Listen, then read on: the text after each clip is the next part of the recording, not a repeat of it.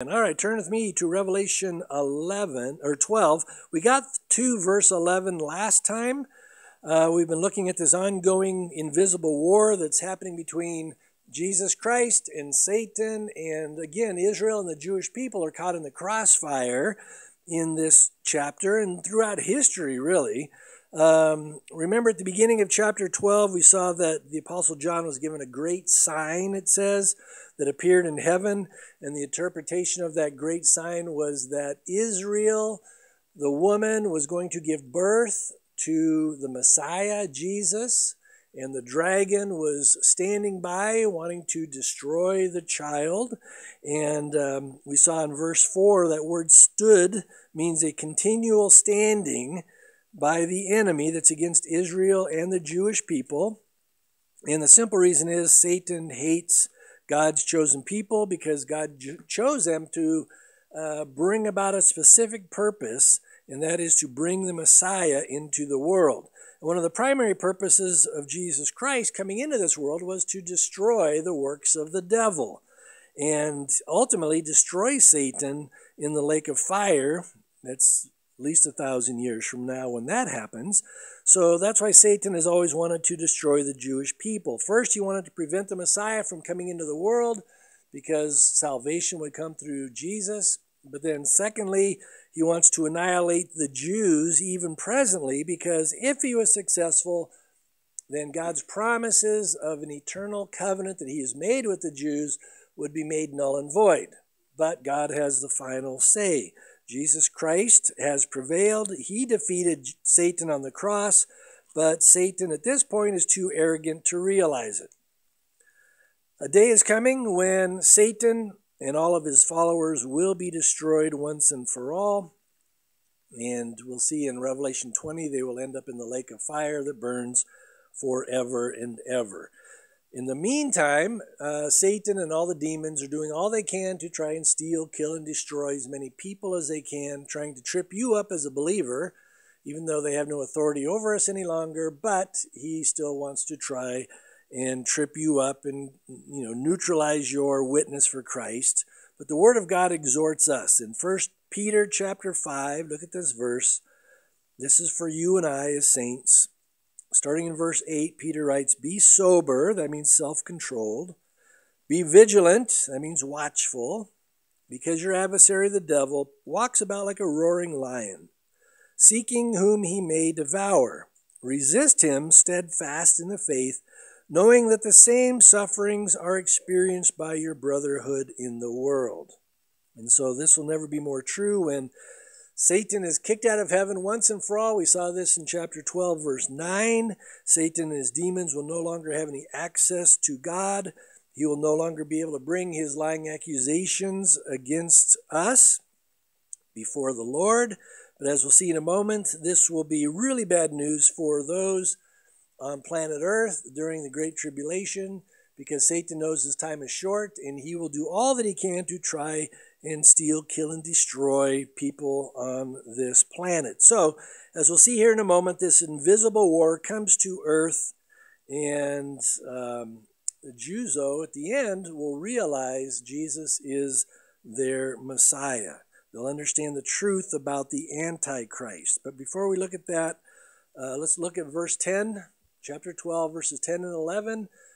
Most of this message is going to focus on chapter 11. We just read through it last week, but there's so much for all of us to heed here in verse 11. Verse 10 says, "Then I heard a loud voice saying in heaven," this is after Satan gets the boot once and for all, "Now salvation and strength and the kingdom of our God and the power of his Christ have come, for the accuser of our brethren who accused them before our God day and night has been cast down. And they overcame him by the blood of the Lamb and by the word of their testimony, and they did not love their lives to the death." So first of all, who are the they here? And they overcame him by, it refers in verse, back to our brethren in verse 10. It's referring to the tribulation saints who are suffering martyrdom at the hands of the Antichrist. But the way they overcome Satan is true for all of us. It's been true for Christians for the last 2,000 years. We overcome Satan by the blood of the Lamb, the word of our testimony, and we don't love our lives even to the death. And so we're going to look at these three things. First of all, notice it says there in verse 11, we overcome him by the blood of the Lamb. This simply means that the blood of Jesus Christ shed on the cross is the only acceptable payment for our sins. His blood is what purchased you off the slave market of sin. It's because of his blood that we are no longer under the wrath of God Almighty, because the blood of Jesus has not only covered our sins, he's washed our sins away from us. And so the blood of the Lamb is how we overcome, standing on the truth that you are a new creation in Christ. The old things pass away, behold, all things become new. It's the blood of the Lamb. It's so important. So look at these verses. 1 John chapter 1, verse 7. It says, but if we walk in the light as he is in the light, we have fellowship with one another, and the blood of Jesus Christ, his Son, cleanses us from all sin. And in the Greek, the word cleanses there means it's an ongoing present tense cleansing. His blood continually cleanses us of all sin. Ephesians chapter 1, verse 7 says, in him, that's in Christ, we have redemption through his blood. We've been purchased from that slave market of sin. That's what redemption means. Through his blood, the forgiveness of sins according to the riches of his grace. And so, I had heard it years ago, someone say we're like Teflon Christians when it comes to the attacks, the lies, the accusations of Satan. They don't stick to us because of the blood of Jesus upon our lives. He can bring all kinds of lies, accusations against you, and they might even be true, but they don't stick because we are covered by the blood of Jesus.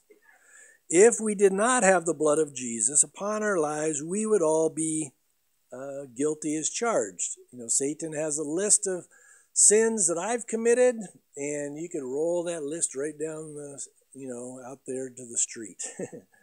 And Satan would say, yeah, this is what Jeff did. This is who he is. This is blah, blah. And I'd say, yep, that's who I was before Jesus saved me. But I don't need to listen to any accusations because everything I've done, it's all covered by the blood. It's all washed away because of the blood of Jesus. We are guilty as charged, but that changed when Jesus came into our lives. Not only did he wash our sins away, but he has put his robes of righteousness around us. I hope you understand that. That's why Jesus came. He took our place on the cross because he didn't deserve to go to the cross. We do because we sinned, we rebelled, but he willingly went to the cross and took upon himself the wrath, the judgment that we deserve for our sins.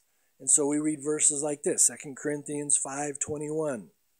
It says, for he made him, the Father made Jesus, who knew no sin, to be sin for us. So that's on the cross. That we might become the righteousness of God in him. So that means when God the Father looks down upon you, he doesn't see you as the lost sinner, the wicked sinner, the horrible loser, the, children of wrath. He doesn't see us that way any longer, but because he sees the blood of Jesus, he sees the righteousness of Christ wrapped around us. He sees you now as his son, his daughter, his child, because Jesus paid the price. You are now a new creation in Christ. 2 Corinthians 5:17. You know this verse. Therefore, if anyone is in Christ, and you see that phrase a lot by Paul, in Christ or in him, that's your position. You are in Christ. Because you are in Christ, he is a new creation. That's how the Father sees you. You're a new creation. Old things have passed away. Behold, all things have become new. And so we overcome the enemy's accusations against us, again, by holding fast to the truth that his blood has washed away all of our sins. He has cleansed us of all of our wickedness, all of our sinful behavior, all of our sin nature. We're a new creation in Christ.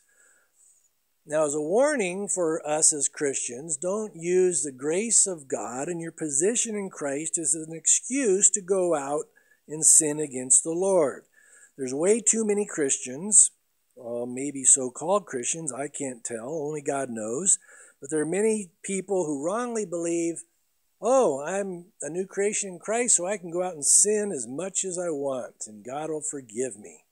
I'll just live for the world, the flesh, and the devil, and I'm, going to hold on to that verse, I'm a new creation in Christ. Well, are you really? I don't know. There's a fine line between a professing Christian. Remember what Jesus says? There'll be many of those who will say, Lord, Lord, didn't we do all these things in your name? And he'll say, depart from me, I never knew you. That's a professing Christian. Then there's a possessing Christian. We're not perfect, but we belong to Jesus. We still make mistakes because none of us are perfect this side of heaven, but we're a new creation in Christ. And so the Holy Spirit, when he comes into our lives and upon our lives, when we start to do things that are wrong, he will convict us. But it's always with the intention of drawing us back to Jesus. When we sin and the enemy brings condemnation upon your life for sinning, he's always trying to push you away from God. Oh, you blew it again? God doesn't love you anymore. God doesn't want to hear from you. You don't listen to those things. If you're convicted when you sin, you'll want to run to the loving arms of Jesus. If you're a backslidden Christian, like the prodigal son, you end up in the pig pen. Oh man, if I just go back to my father, maybe he'll take me back as one of his slaves. You know the story. No, the father saw him coming, ran out to him, threw his arms around him. My son who was lost is found. It was his son, still his son, but now he's back in that relationship. God created you for close, personal, intimate relationship. John, the author of Revelation, says in 1 John that we love God because he first loved us. He initiated it. He started this whole process. We simply respond to the love of God. But what kind of relationship would you have with someone if they said, you know what, we're married, but I'm just going to go and sin and sleep around and commit all this sexual immorality? Elizabeth would not be very happy in our relationship if I did that. Guaranteed. So don't use the grace of God as an excuse for sin. Paul says to the Romans, should we continue in sin that grace may abound? Certainly not. You were set free from sin. You weren't set free so you could continue to live in sin. So be careful. We have the blood of Jesus. That is how we have victory. We overcome the enemy's lies because of the blood of Christ. Now, how do we break that pattern of habitual sin as a Christian? If you are a Christian and you're still slipping into the same old patterns of sin, then you need to genuinely confess your sin. Confession means to agree with God. I agree with God all the time because my mind will go in all kinds of weird directions. You got to bring those thoughts back into captivity to the obedience of Christ. So we confess, we agree with God. Lord, what I just did, I can't believe I did it, or I said that, I did something hurtful, or whatever it might be, you simply confess it. 1 John chapter 1, verse 9, if we confess or agree with God our sins, yeah, God, what you say is right, what I did was wrong, so I confess that to you. He is faithful and just to forgive us of our sins and to cleanse us from all unrighteousness. Don't ever think of that as, oh, I got to get re-saved. That's not what he's talking about. He's talking about relationship. You want to have a close, personal, intimate relationship with Jesus. So you want to just make sure you keep all that junk away. And if you get caught up in it, push it away again and get close to the Lord. It's not for salvation, it's for relationship. Secondly, after confession is repentance. As Christians, it's not a one-time deal. When you repent and you turn away, now you're living for Jesus. I still need to turn away from things when you get caught up in the things of this world. You start thinking the worldly thoughts. You start getting too much into CNN and Fox News. You got to repent because they can get your mind going this direction. It's like, no, Jesus says this. I don't care what these goofballs keep saying. I'm going to follow the Lord. And so we repent. We humble ourselves. All repentance is you stop going this direction because it's the way of the world, and you go back to doing it God's way. It's not for salvation. It was before you got saved, but now it's for close, intimate relationship. We know the Apostle Paul encouraged the Corinthians. Remember the Corinthian church? 1 Corinthians is a corrective letter because they were blowing it. They were doing all kinds of wrong things, so he corrects them. And then in 2 Corinthians, he tells them about repenting, and he's rejoicing because they did repent. 2 Corinthians 7, verses 9 and 10. Paul writes, "Now I rejoice, not that you were made," I skipped one, sorry, but that's okay. We're in 2 Corinthians 7. "Now I rejoice, not that you were made sorry, but that your sorrow led to repentance." That's a good thing, for you are made sorry in a godly manner, that you might suffer loss from us in nothing. For godly sorrow produces repentance, leading to salvation, maturity, fullness of salvation, not to be regretted. But the sorrow of the world produces death. Again, Satan condemns us, and that produces death, but the Holy Spirit convicts us. That draws us closer to the Lord, where we experience life. Worldly sorrow simply passes off sinful behavior as, oh, it's no big deal. I can live the way I want. But that's looking at the blood of Jesus as a common thing that grieves and quenches the Holy Spirit within us. But godly sorrow should grieve our hearts, and it causes us to be humbled before God and ask Him to cleanse our hearts and renew our minds. So we overcome by the blood of the Lamb. So that's number one. Number two, we see in this verse, they overcame the devil by the word of their testimony. What is your testimony? Hopefully you believe what Jesus Christ has done for you. You trust in what the Word says about His salvation, what His blood has done for you. You have a testimony of how you once were in this world, living in sin and rebellion against God, but now you have a testimony, Jesus loved me, and He saved me, and now I'm His, and I'm going to heaven. That's your testimony. Satan does not want you to share your testimony with anybody. But included in your testimony is the gospel. Yes, and when I talk to people, when I hear their story, and a lot of times it's like, yeah, I was the same way. I did the same things, but let me tell you what Jesus did for me. And if He can save me, He can save you. If He can set me free from these things, He can set you free from these things. That's a glorious testimony that He's given each one of us to share with those who are still lost and dead, dying in their sins. That He wants to set them free, that He loves them. And He wants to do the same in their life, what He has done in our lives. When you look at the Apostle Paul, 6 times he gives his testimony in his writings. We see him give it in the book of Acts a couple times.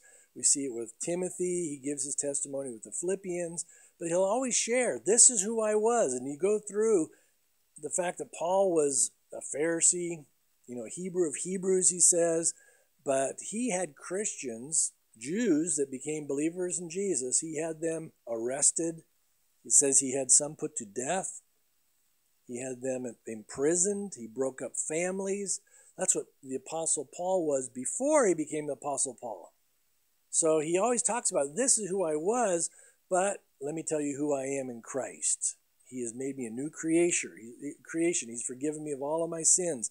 I know when I die, I'm going to heaven. And he always lets people know it's all about Jesus. Jesus came to save sinners just like you, just like me, just like that person out there you're witnessing to. So we all have a testimony, so don't be ashamed to share what Christ has done for you, because Satan's going to come along and he'll say, oh, you blew it again, he doesn't love you anymore.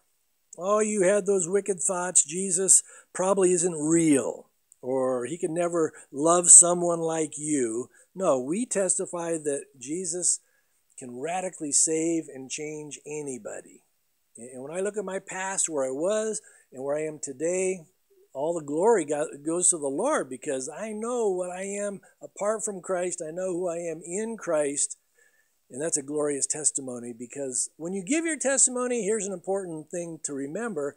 Don't make it all about you and how horrible you were, because I've talked to some people, let me share my testimony. I say, okay, so 40 minutes, it's all about how wicked and sinful they were. Then you got a little 30-second tagline, yeah, but Jesus saved me.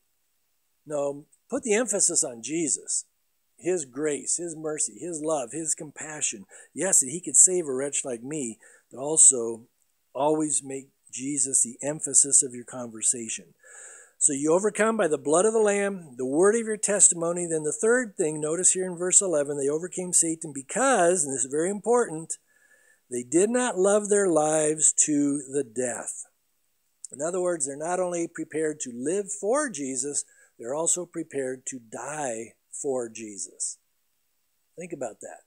That's loving your life unto death. That's living for Christ unto death. Now, when that reality is within your heart, that you're prepared not only to live for Jesus today, but to die for Him today, if necessary, the enemy doesn't have much power over you. I mean, I know I'm going to die, or the rapture is going to happen. Either way, I'm going to be out of this body soon enough. If I die, if I keel over up here, or get hit by a Mack truck on the way home, or whatever it might be, I'm not bothered by the fact that I'm going to be with the Lord forever. How I die, I don't care about that so much, but knowing where I'm going when I die gives me such a peace, such a confidence. So many of you know Rich and Deborah Coate, and keep Rich in prayer.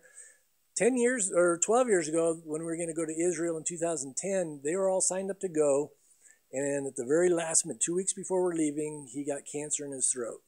And it was aggressive, so they did chemo, radiation. I was with them in the hospital when I got back, and it was brutal. It was horrible. And he got over it. He got better, but it came back a couple weeks ago with a vengeance. And so he's literally going to see the Lord shortly. I don't know when, but so pray for him. But the neat thing is, he knows where he's going. When I talked to Deborah, she was like, he's excited because he's done. He's tired. He's ready to go home to be with the Lord. And when you have that attitude, what can Satan do to you? You know, we're dead to ourselves, but we're alive in Jesus. So what do we have to fear from the enemy? 1 John chapter 4, verse 4, another verse you're familiar with, says, "You are of God, little children, and have overcome them." You've overcome them? Yes, listen. "Because he who is in you," that's Jesus, "is greater than he who is in the world." Paul says to the Philippians 1:21, this is amazing. "For to me, to live is Christ, and to die is gain." Again, the worst thing that the enemy can do is take me out physically, but I'm going to go home to be with Jesus. Pretty good. That's a great promotion. And again, when you have that attitude, you don't worry about dying because you know where you're going if you're truly born again. So, dying to ourselves, alive for Christ, so important.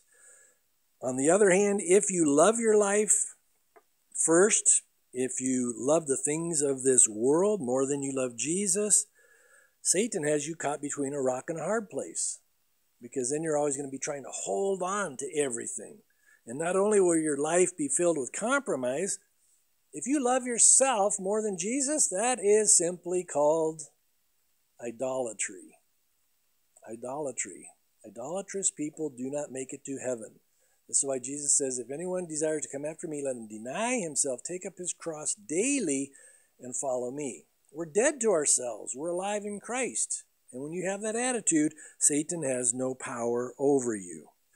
When you look at the apostles, after Judas committed, suicide and he dies, but if you put Paul as the 12th apostle, 11 out of the 12 apostles all died horrible deaths. They had their heads cut off, crucified upside down. They were tortured, beaten. They went through horrible things. The only one that didn't die as a martyr was the Apostle John, who wrote Revelation. That's why God kept him around. But those guys knew to live is Christ. As long as I'm alive, I'm going to be a witness for Jesus. To die is gain. That's why they couldn't be stopped. That's why God used them in such powerful ways. They were going for it, not concerned about the here and now, but living for eternity. Jesus told the disciples, and he tells us, and this is what he said just before he ascended back up into heaven, in about 7 days from when he ascends, he tells them on the day of Pentecost, this is what's going to happen, Acts chapter 1, verse 8. But you shall receive power when the Holy Spirit has come upon you, and you shall be witnesses to me in Jerusalem, in all Judea, and Samaria, and to the end of the earth. So take note of that word witnesses. You'll be my witnesses. The Greek word is martys. That means a martyr. You're going to be my martyrs. You're living martyrs for Jesus. That's how they looked at their lives. I'm dead to self, so I'm already a martyr. And if they put me to death physically, well, then I'll be a physical martyr. But they already knew. And we need to know that we are witnesses for Christ, living martyrs for Jesus. To live is Christ, to die is gain.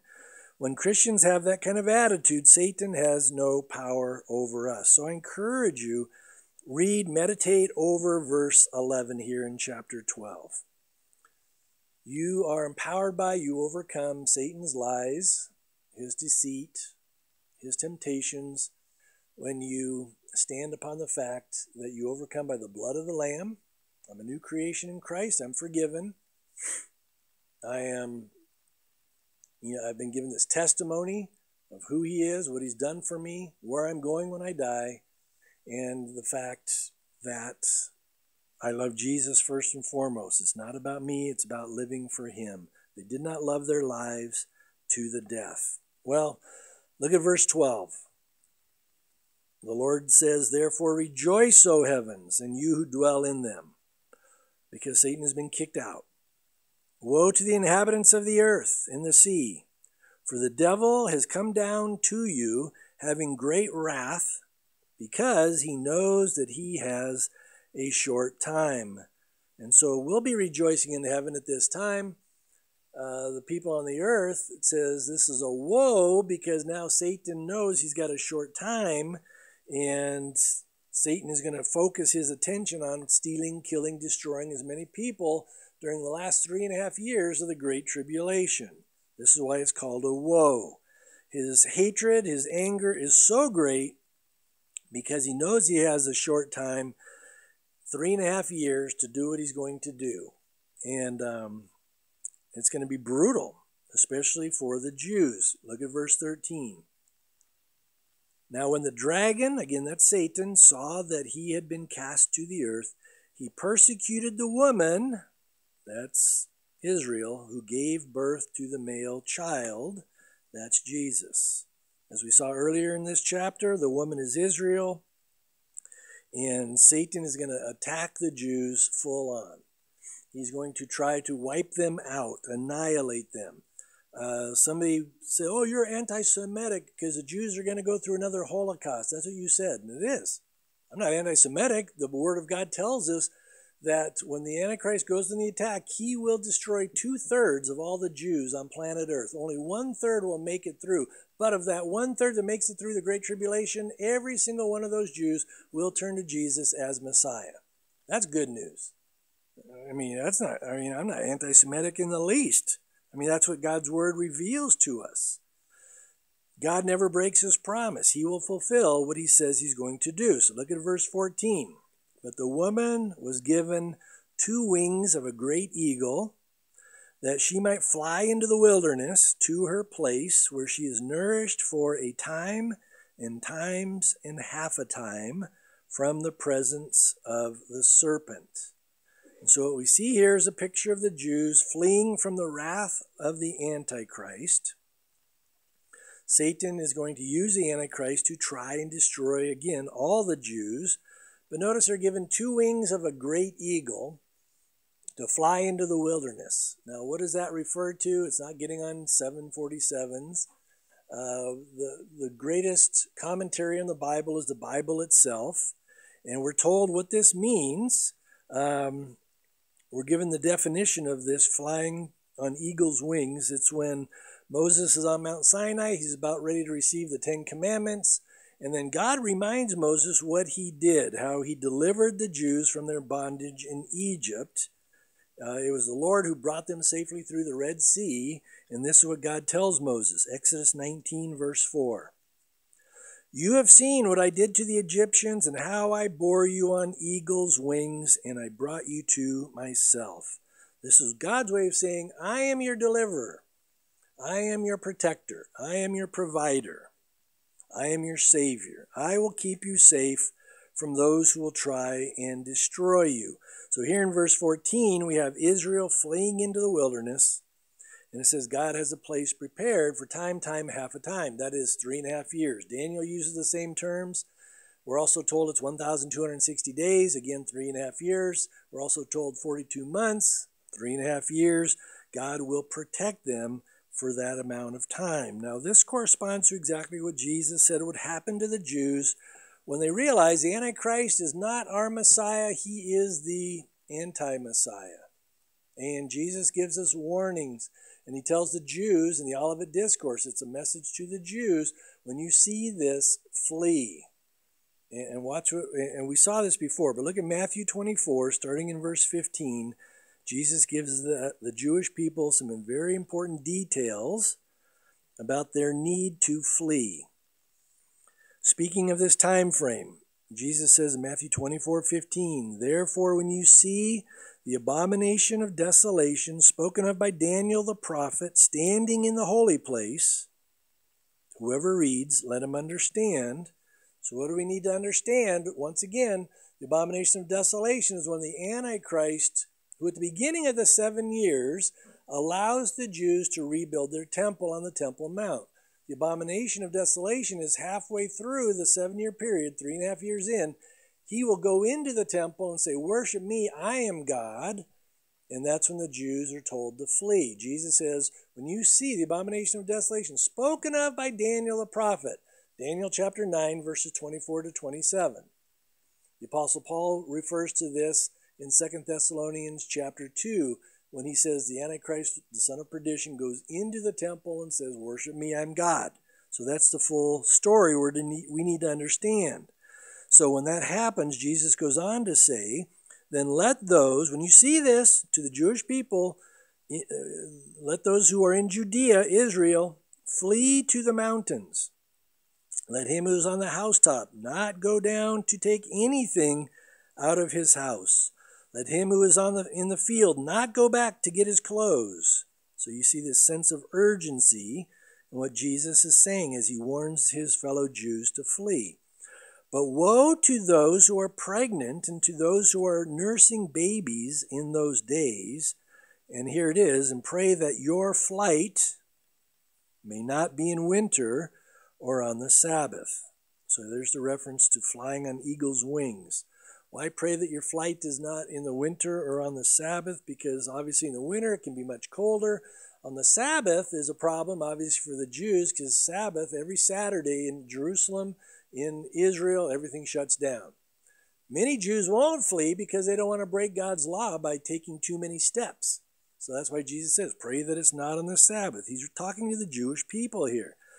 And then he says, for then, after that abomination of desolation, there will be great tribulation such as has not been since the beginning of the world until this time, no, nor ever shall be. And unless those days were shortened, no flesh would be saved. But for the elect's sake, the Jews, those days will be shortened. So again, those days of the great tribulation, they're shortened by the second coming of Jesus Christ. We'll read about it in chapter 19, starting in verse 11. Jesus comes on his white horse, and we, his saints, the bride of Christ, follow him on white horses, and then he'll bring an end to the great tribulation. So why the urgency for all the Jews to flee Israel? Because that is when the Antichrist is going to be completely possessed by Satan. He's going to try to annihilate all the Jewish people. Again, the good news is Satan is not successful. The bad news is 2/3 of the Jews won't flee. They will be killed, but 1/3 will flee. How do we know this? It's Zechariah chapter 13, starting in verse 8. This is the Lord speaking to Zechariah. It shall come to pass in the land, says the Lord, that 2/3 in it will be cut off and die. But 1/3 shall be left in it. I will bring the 1/3 through the fire, will refine them as silver is refined, test them as gold is tested. They will call on my name, and I will answer them. I will say, this is my people, and each one will say, the Lord is my God. And so that'll be a glorious day, because all those who escape, they're in, we'll talk about it in a moment, but wherever they escape to, when Jesus returns, the first place he comes is to Basra, which is right outside of Petra. And that's, I believe, when the Jews are going to see him, and every Jew is going to recognize this is our Messiah. Zechariah 12:10 says, every eye will see him, even those who pierced him. They will mourn for him as a mother mourns for her only son. They will ask him, where did you get these wounds in your hands? And he will say, in the house of my friends. According to Romans 11:25, Paul says, all Israel will be saved at that moment.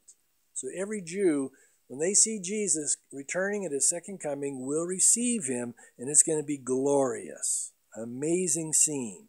So look at verse 15 here. Israel flees to the wilderness, while a third of them do, for 3.5 years, times and half a time. So the serpent, that's Satan, spewed water out of his mouth like a flood after the woman, that he might cause her to be carried away by the flood. So he's going after that remnant that flees. But the earth helped the woman, Israel, and the earth opened its mouth and swallowed up the flood which the dragon, Satan, had spewed out of his mouth. So again, this is all part of the great sign the Apostle John saw in verse 1. But this is clear. The serpent, Satan, is trying to annihilate the Jewish people, so he goes on the attack. And what kind of a flood does he bring? We don't know exactly. You'll hear it is an actual flood of water. Some will say it's a flood like an army that he has pursuing the Jews into the wilderness. Maybe it's a combination of both. I don't have a clear answer on that. But whatever the enemy brings against God's people, God will miraculously intervene on their behalf. It says the earth will open up and swallow up that flood. Has God done that before? Yep. We have two great examples. Remember when the Jews get to the Red Sea and they're pinned in, Pharaoh's army's coming against them. Stretch out your staff, Moses, and he stretches out his staff. God parts the Red Sea. They go on dry land, and then Pharaoh's army follows, and then God brings the Red Sea over them, and they all drowned. So God can do it. Another example, though, is with Korah and his rebellious men that were fighting against, not literally fighting, but they were coming against Moses and Aaron. And so they have this standoff, and this is what we read in Numbers chapter 16. Maybe this is what happens, how God opens the earth and swallows them up. Starting in verse 31 of Numbers 16. Now it came to pass as he, that's Moses, finished speaking all these words, that the ground split apart under them, and the earth opened its mouth and swallowed them up, with their households and all the men with Korah, with all their goods. So they and all those with them went down alive into the pit, and the earth closed over them, and they perished from among the assembly. Goes on to say, and all those standing around were terrified. Think so? I mean, Moses standing there, earth opens up, all 250 people fall in the hole. God closed it up. So somehow God's going to open the earth. It's going to swallow up this flood, however that looks, and then he's going to close it up, and he's going to protect his people. So no matter what kind of flood or trial or whatever way Satan is coming against you, you're protected. God is for you. God loves you. You are safe and secure in God's hands. Satan can't do anything to you unless God allows it. But God is for you. He's not against you. The Lord is our shepherd. Remember Psalm 23. The Lord is my shepherd, I shall not want. He makes me lie down in green pastures. He leads me beside the still waters. And then you get to chapter 23, or Psalm 23, verse 4. Check it out. Yea, though I walk through the valley of the shadow of death, I will fear no evil, for you are with me. Your rod and your staff, they comfort me. You don't have to fear the shadow of death. You don't have to fear when the enemy's coming against you, because the chief shepherd, Jesus himself, watches over you. His rod, his staff, they comfort. What is the shepherd's staff? You've probably seen pictures of it. It's really tall. And it's got a big hook on it. They're tall. So what does he use that for? Well, if one of the sheep starts to wander away, pulls it back. That's a good thing. When the Lord loves, he disciplines. Also, if wolves show up and they want to go on the attack, he'll use that and beat the wolves away. That's a good thing. We're safe and secure in his hands. So the Lord is our shepherd. We don't need to fear the enemy. Look at this verse in Isaiah 59. I love how it's what it says here. Isaiah 59, starting in verse 19, it says, "So they shall fear the name of the Lord from the west, and his glory from the rising of the sun," that's the east. "When the enemy comes in like a flood, the Spirit of the Lord will lift up a standard against him." So when the enemy comes, the Lord lifts up the standard. Jesus stands between you and whatever's coming against you. And that's that old saying, if 100 are coming against you, just remember the Lord. Jesus and me makes a majority. Doesn't matter how many come against you, the Lord is for you. It's wonderful to know that we are safe and secure in his loving hands. So, where are the Jews going to flee? A lot of speculation. I personally believe Petra. We went there a few years ago when we went to Israel. We went to Petra in Jordan, and it's an amazing place. But this is what it says in Isaiah 16, verse 4. So we know they flee out into the wilderness, and God says, "Let my outcasts dwell with you, O Moab." That's present-day Jordan. "Be a shelter to them from the face of the spoiler." That means the devastator. Sounds like the enemy. "For the extortioner," the enemy, "is at hand," or is at an end. "Devastation ceases. The oppressors are consumed out of the land." So God will protect them, possibly there in Petra. Daniel saw the same thing. Daniel chapter 11, verse 41.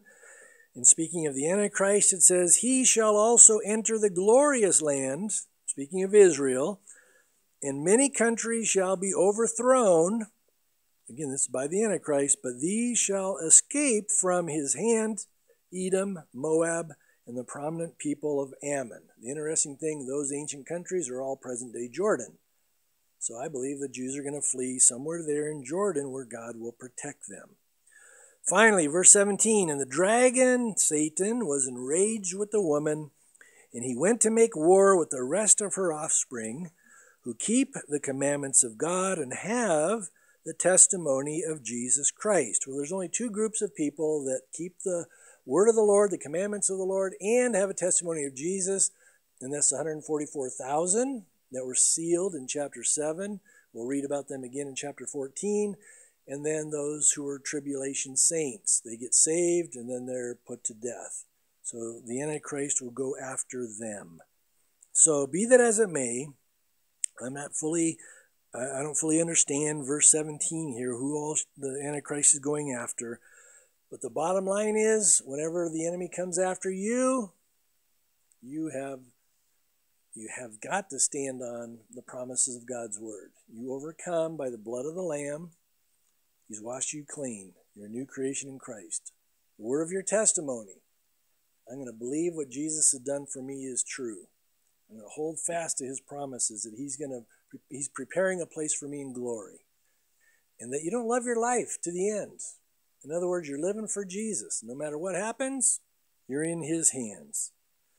To live is Christ, to die is gain.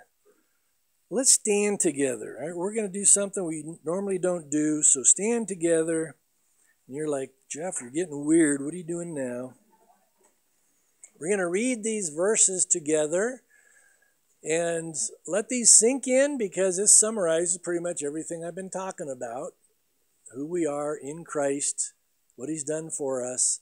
And it's simply from Romans chapter 8, starting in verse 31. So let's read these together. "What then shall we say of these things? If God is for us, who can be against us? He who did not spare his son, but delivered him up for us all, how shall him also freely give us all things? Who shall bring a charge against God's elect? It is God who justifies. Who is he condemns? It is Christ who died, and furthermore is also risen, who is even at the right hand of God, who also makes intercession for us. Who shall separate us from the love of Christ? Shall tribulation, or distress, or persecution, or famine, or nakedness, or peril, or sword? As it is written, for your sake we are killed all day long. We are accounted as sheep for the slaughter. Yet, in all these things, conquers through who loved us. For I am persuaded that neither death, nor life, nor angels, nor principalities, nor things present, nor things to come, nor height, nor depth, nor any other created thing shall be able to separate us from the love of God, which is in Christ Jesus our Lord. Amen.